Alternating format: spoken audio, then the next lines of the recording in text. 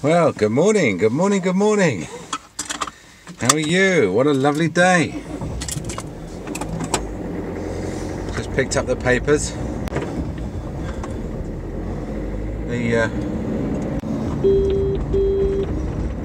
Have to pay for this myself and then get it back out of petty cash. But I never remember. So it's like a nice little bonus when it builds up. It's £3.80 a day. So £3.80 times 5 is £19 a week. So it builds up, you know. Pardon me. It's one of those bright days where the exposure is going to be wrong. So, June. June is my busiest month. Is it your busiest month? Do you know? You should do. I did a bit of research about 6 months ago on which month is, we had the most patients coming in. And if you'd asked me in advance which month it was going to be, I would have said February or March or something, or September, but really didn't expect it to be June. June's a funny month because you think it's like a summer month and a holiday month, and but in fact it's not. It's a weird month, isn't it? It's a sort of month that's sort of stuck between spring and what we really think of as the summer, which is August. So apparently it's the month where people feel that they've got enough money to get their teeth fixed. So problem is I'm going off on holiday on the 16th of June, which is a dumb decision for two reasons. One is that it's going to keep me away for the last week of the month, which is the week in which I have to make sure that there's enough money in the account to pay the bills and do the payroll and stuff like that. So I'm going to end up doing the payroll on holiday. And then the second problem is, of course, that I'm going away in June, which is my busiest month. And if I had any sense, June would be the last month I'd take a holiday. But I don't know what my brain was thinking. I think it was thinking something along the lines of I'll get a commercial advantage if I'm open in August when everyone else is shut. Therefore I'll take a holiday in June so that I can stay open in August. Or not quite along those lines, but sort of, it doesn't matter if I sneak away in June, because then I can work through the summer, which will be good. So, but the problem is that, I then found out that June was the busiest month, or forgot that I'd found out, and so I'm off. So I've got to, what's it today? Something or other. It's a Friday the 8th, so I'm off a week tomorrow, and I've got next week to literally do everything for the entire month, make sure all the money's in the account, payroll's done and everything, so I can go away. So next week's going to be just mental. I've made the receptionist redundant, so that's it. She's gone now. She's noticed she's served her gardening leave. I've paid her redundancy pay. Had to give her pretty much 3 months off on full pay, and then another 3 months full pay. So, I mean, if the government's objective is to make sure that you go bust as a small business, then they couldn't do any better. I must say they're overperforming in that respect. I mean, how they think that any firm that has to make anyone redundant, certainly on the grounds of saving money, which is the usual grounds, can afford to pay 3 months' wages up front to everyone who leaves. It's just, I mean, I know from a political point of view it's bad for them, for people to be losing jobs, but you can't penalise companies into employing people. There seems to be this sort of right, this sort of idea that everyone's got a right to a job, and everyone's got a right to be employed, and everyone's got a right to a salary, and there's nothing could be further from the truth. Nothing. I noticed this with British Association of Dental Nurses and Pam Swain. this sort of attitude that dental nurses had a right to be registered on the General Dental Council, and they had a right to, you know, in most circumstances have their registration paid for, and they have a right to this and a right to that, and I said it would all, you know, backfire, and that being a dental nurse will be just end up being ridiculously restrictive and expensive and much less flexible than it is at the moment, and that's absolutely, you know, that's how it's worked out. The government is I'm not going to go on an anti-government rant, but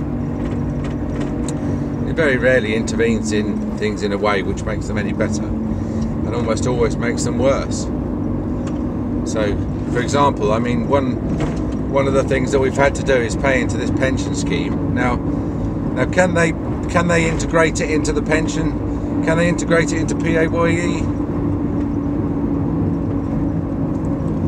It's a completely different system. It's a completely different website. I think that's because they wanted like a multiplicity of providers, you know, to provide the illusion of choice. And yet most people have probably gone with Nest. And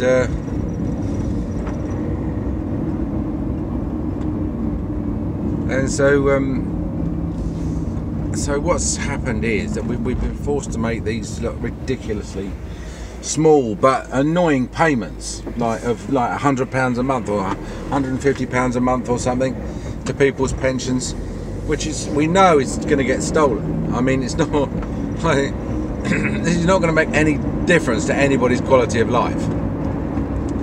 This is a last-ditch attempt to prop up the pension Ponzi that the government is running, where they, all the time that the population was young and of working age, this Ponzi carried on because they had no pot, and so they paid the benefits out of the current income. The very definition of a Ponzi, the very definition.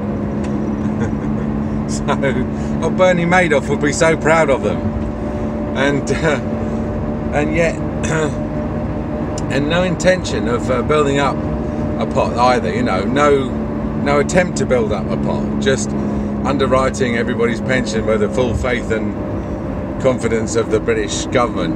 You know, like the money, you know, backed by nothing but a promise, and not much of a promise. A bankrupt's promise to pay you. So this £100, you know, they're like, oh well, sorry guys, you know, we haven't got any money, but we could perhaps get the employers to try and give these guys a pension, you know. And the only problem being that the amounts are so small, they're not going to make any difference unless you're in your like late teens, early 20s. And secondly, it's being invested by the government, so it's not going to be, you know, it's not going to come to anything. And they're hoping that they can start the payments small, I think, and then ramp them up, you know, until eventually people will be paying their national insurance, and the employers will be paying their pensions as well. But it's just for my staff who are in the sort of 40s and 50s, it's just an extra tax. It's just taking £100 out of the business that they could earn in wages, and just giving it to the government to fritter away. It's going to vanish. Nobody will ever see it, you know, except in some sort of ridiculously pathetic top up to their state pension, which was going to be completely have no purchasing power, because by then it'll be completely devalued by the 2% inflation a year, you know, which robs you the inflation tax, which robs your purchasing power. Anyway, I'm digressing a bit, because my point really was that the main problem from my point of view is not so much the £100, although it does all add up, and £100 does do us some damage. You know, it's another hole. It's a small hole below the waterline, and then if you get enough small holes below the waterline, you sink, don't you? But they always work on the basis of, well, what's one more small hole below the waterline, you know? the main problem is that just the aggro involved in learning how the scheme works, and it's never straightforward and complicated. There's always 2 ways you could possibly work it out, 3 ways you could possibly work it, and then you have to take the figures off your payroll, and then you have to type them into the pension scheme, and then so anyway, I mean, the gist of this story is that as a result, you know, I think the redundancy of the receptionist, who was also the practice manager, I think it can be attributed in part to the increased bureaucracy. You know, in other words, they tried to give her a pension, and she ended up getting made redundant. So now she's got nothing. She's got no salary.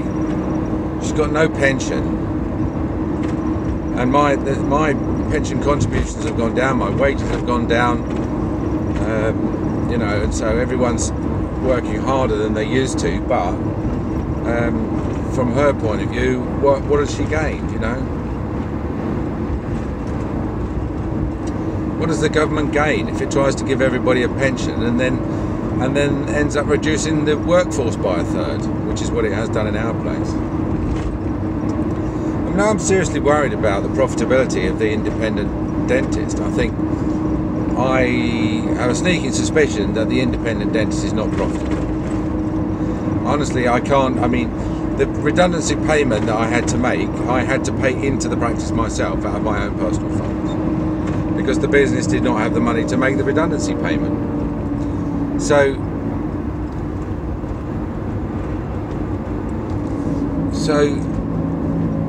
you know, if things don't work, they don't work. You know, if the business if it's not possible to be profitable as a small dentist, then that's the end of the small dentist. You know, it's like I always used to say, Ken Weech, our parliamentary advisor at the GDPA, used to say, saving money is great. It's like the farmer who decided to save money by every week feeding his horse slightly less, which was a strategy which worked extremely well until the horse died. You know, these guys don't know. They don't know when the horse is going to die. And I think the private independent dentist practice is the horse that is going to die. So I don't think that, you know, guys like myself who value our independence and who probably wouldn't ever work for a corporate, just on quality grounds really more than anything, will not be replaced. It's a shame, because we are like the last real link. I mean, we're the generation underneath the generation that were the private dentists when dentistry went private in 1948, when the NHS started, and you know, and the private dentists went into the NHS in 1948, and then they were the teachers, the tutors, and the mentors that produced my generation of dentists, and we had their sort of same pride in the technical side of the work, and also the people side of it, and the professionalism. You know, the fact that doctors and dentists are doing things which are equally difficult in their own ways, are both worthy professions. But we are.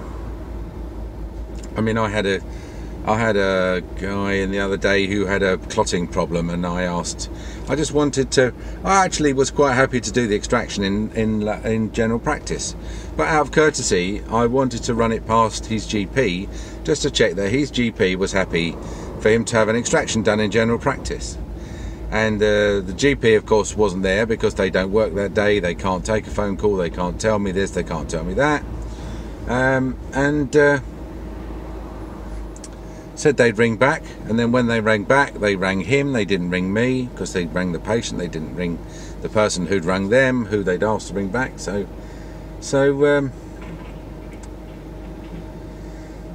then I'm faced with this patient ringing me up and say, "Oh, my doctor rang me this morning and said everything's going to be fine. You know, don't really worry about it. My doctor said there's no problem. You can go ahead." And I'm like, really? Am I supposed to accept that your word that your doctor said it was okay? You know, And in the end, I mean, I had to, because there's no, I can't get in touch with this bloody doctor. And she had one chance to get in touch with me, and she blew it. And then there's another incident yesterday where I had a woman in who'd got a swelling underneath her eye, in her cheek, you know, and which I believe is related. I vitality tested all of her teeth, and the upper right 5 came up as non-vital, so it's a bit of an odd place for the 5 to blow up, but I mean, it's not impossible, and it's certainly not a molar or anything. So I said to her, no, it looks like your 5 is testing like dead as a dodo. I'll give it some antibiotics. We actually dispensed them on site. I actually recommended that she has 2 straight away, and then the 3rd one in the evening. This is broad spectrum amoxil. And the next day I get an email saying my swelling's got bigger, I've gone to the doctor.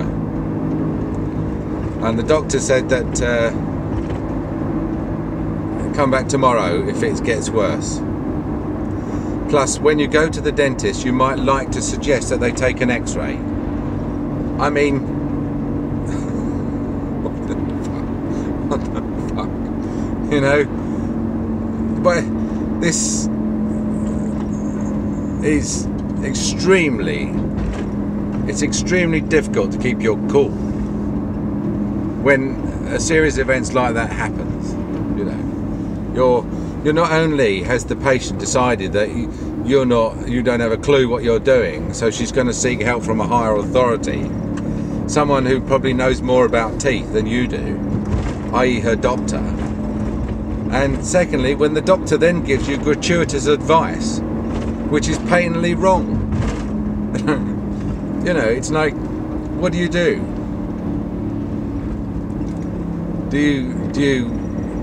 You know, you're let me just first, for anyone who's not sure, spell out why an x-ray is no use in a case of acute infection. It's because x-rays, all they do is they show hard tissues. And so in a case of a chronic infection, where the infection has had a chance to make some difference to the hard tissues, usually by dissolving bone, which you can see as a periapical radiolucency, then they may be useful as a you know, and they're obviously useful in cysts and you know, stones in ducts and things like that. I mean, x-rays have their use. They have no part at all to play in the diagnosis and treatment of acute infections, because by definition they happen very suddenly. The pus tracks straight into the soft tissues. A very small amount of pus causes an exaggerated response, which is the swelling, the immediate swelling. Usually the relief of pain as well, because the pressure from the pus in the bone goes away, but the pain goes away. The face swells up very quickly. There's absolutely no point taking an x-ray. You're far better off doing a vitality test than an x-ray. And the doctor doesn't even know what a vitality test is. Probably the doctor does not even know what vitality testing is.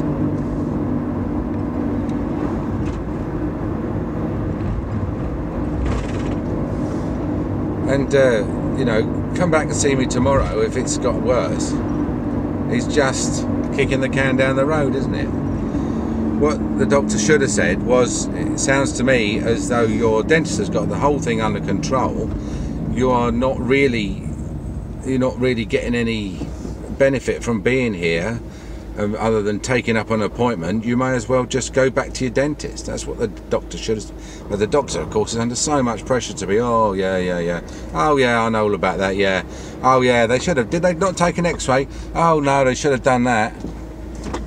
So, you know, and you get all this crap. This patient comes back thinking they're being helpful. So, and I'm thinking, well, actually what I'd rather do is I'd rather write an email to the patient back saying, well, yeah, you know, x-rays are no, next time you see your doctor, can you just tell him that x-rays are no use in these circumstances, you know? But then what do? You've got, you know, it's not up to you to manipulate the patient into telling the doctor what a pillock they are. you just have to swallow it, don't you? You just have to say, yeah. Well, if you know, I'll say to the patient when they come in, there's no point taking an X-ray. And in fact, I'll go even further than that. I shall say the doctor really doesn't know what they're talking about. But then you know, the patient's going to get upset because it was their decision to go and see the doctor, and you're sort of saying, no, well, you needn't have done that, or you shouldn't have done that. You know, you shouldn't have done that. You're wasting the doctor's time. Doctors know nothing about teeth. And then it all seems very defensive, doesn't it? And very sort of, oh, you know, I'm like like the pharmacist, you know. I'm a pharmacist, you know. I don't want to be like that. I'd rather just be like, yeah, all right, we're going to see a doctor. That's fine. It's not a problem. Now let's get on with the problem of your teeth and sorting out your teeth, you know. So, it's Friday morning. We've got one of our nurses doing a radiography course. The most ridiculous, stupid syllabus. Any BDN, you Pillocks. You know, she's been asked to do a lateral ceph. She's been asked to do an occlusal view. Both X-rays that I haven't seen or done since the 1980s. X-rays which are no longer done outside very, very, very specialist departments. X-rays which you know have to be completed as part of this qualification, but which can't be completed. It's impossible to complete them because you can't find anywhere that will allow just some random nurse to come in and train them to set up this X-ray and then allow them to carry out the exposure, you know, because the liability is all up in the air regarding who's liable for what. So any BDN allows the nurses to simulate these X-rays. You're allowed to pretend to do them, but then you can't. I mean, the periapicals and everything are what we do. The OPG we refer to QEQM anyway. So, and you're not allowed to simulate OPGs. So, you know, there's no point any nurse doing this course unless you've got an OPG machine in the practice. It's just too much aggro. And then the woman who's supposed to be the supervising tutor decides to go on holiday in the week before the deadline. I mean, it's just, and then she's not even allowed to take X-rays until she's done the exam, which is in the autumn. I mean, you know, way to go, any BDN. You get my prize of the day for being Pillock of the day, any BDN. Right, okay, rant's over. I'll see you all tomorrow. Bye.